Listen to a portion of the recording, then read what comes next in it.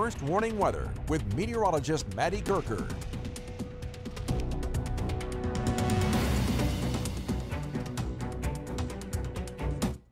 I hope you're having a great day so far. Starting things off on our Tuesday morning with mainly overcast skies out there live with our Marshwalk Sky Cam located in Murrells Inlet. All morning long, we have been tracking a couple of showers and thunderstorms here and there. Along the immediate coast this morning, we are seeing dry skies, Georgetown and Horry counties, but we are tracking a line of some showers and thunderstorms making their way eastward through I-95 towards Florence, Darlington, Hartsville, Cheraw, and Sardis at this time. Now, even up along the border belt, we've been tracking a few showers with some moderate to heavy rainfall moving into Laurinburg, Rockingham, Bennettsville, and then eventually points northeast as these showers and storms continue to make their way in our area. Now, it's going to be unsettled through the next couple of days. All has to do with an area of low pressure we have down to the west of us that has made this dip in the jet stream, bringing in a lot of moisture to the eastern Carolinas, and that just means more showers and storms over the next couple of days, and some locally heavy rain cannot be ruled out,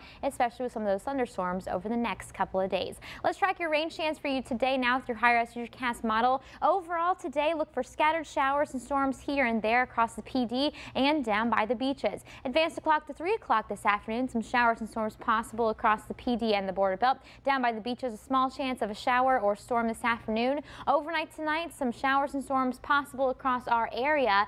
And then even as we head into our Wednesday, rain chances continue Wednesday, Thursday, and into Friday, but by the weekend, we see some of those rain chances going down. That's good news. Forecast overall today across the PD and the border belt, mid-80s, partly to mostly cloudy, showers and storms likely. Down by the beaches, look for highs in the lower 80s, partly to mostly cloudy skies, a few showers. Grand Strand 7-day forecast will show you we will be unsettled the next several days with our rain chances going down by Saturday and Sunday. So the weekend's not looking like a washout. Same story inland as next couple of days we'll see on and off rain chances. Over the weekend, rain chance at 30%.